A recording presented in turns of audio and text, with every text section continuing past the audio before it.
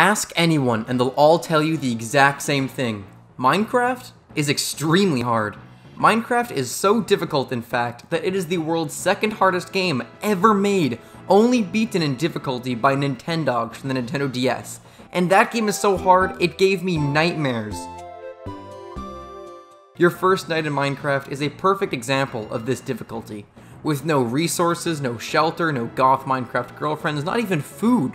Your first night provides a huge challenge.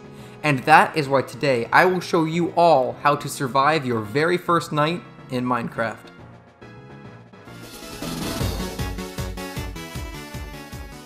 First things first, you're gonna want a shelter. Just think about it. You can't have a Minecraft girlfriend without a home for the two of you to share. You know, I hear a lot of people say that making a good looking shelter is impossible on your first night. However, that is just flat out wrong. Here's the shelter I was able to make in only 10 minutes on my first night. I call it the beauty lost in the beholder's eye. To make this home, you're going to want to craft one door and dig up 7 pieces of dirt. I know I said it only takes 10 minutes to make, but that's if you're an expert like me. If you're a noob, you should expect this build to take days, weeks even maybe. Once you've built it, take a screenshot and post it to r/Minecraft builds for some instant karma. To spice it up, you can replace the top dirt block with a crafting table to provide quick access to all your crafting needs.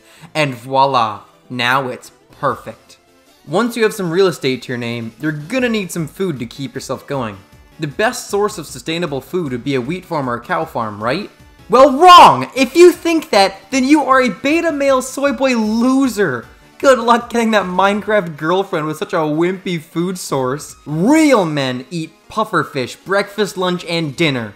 Why? Reason 1. Pufferfish are high in protein, and that means you have lots of muscle.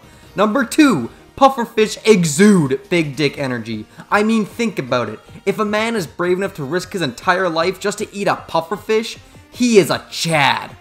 And reason 3. Pufferfish are yellow, and yellow is a badass color. And so, whenever you're hungry, head to the closest warm ocean to beat some pufferfish to death with your bare hands.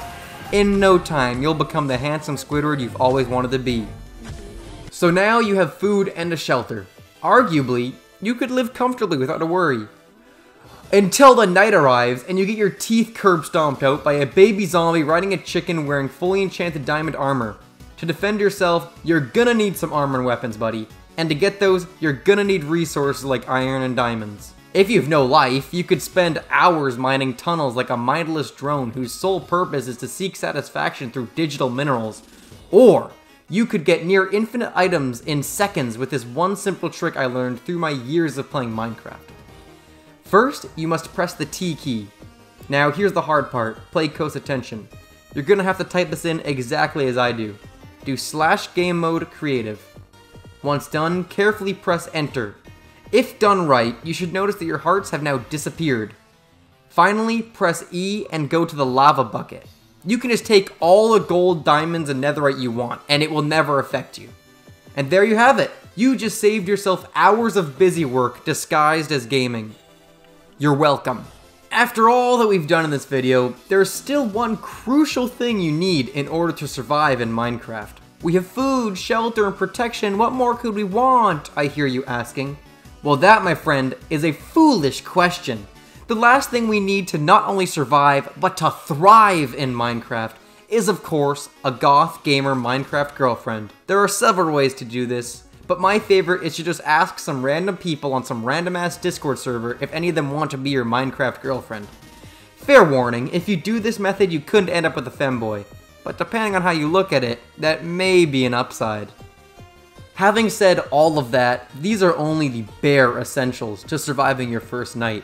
If you want more tips on Minecraft, like how to make mob farms or how to beat the Ender Dragon, make sure to give this video a thumbs up.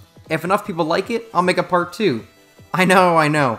I am so generous sharing my wealth of knowledge with you lowly peasants barely worthy of shining my boots.